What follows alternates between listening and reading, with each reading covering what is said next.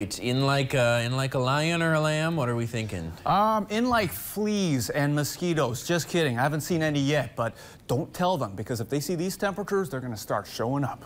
Thanks, Noel. And you must have took a peek ahead to our next story, because new tonight, the Michigan DNR says tick season could come early this year. Brian Roll, a wildlife biologist for the MDNR, says ticks typically spend their winters on another animal before falling off and into snow or dirt. He says ticks that fall in the snow usually die, and ones that fall in the dirt breed. Roll says this year's lack of snow should make it easier for ticks to live and breed in the UP.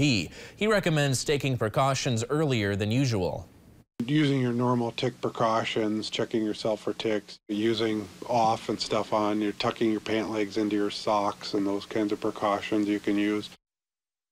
Roll says pet owners should talk to their vets about the best way to protect their furry friends from ticks.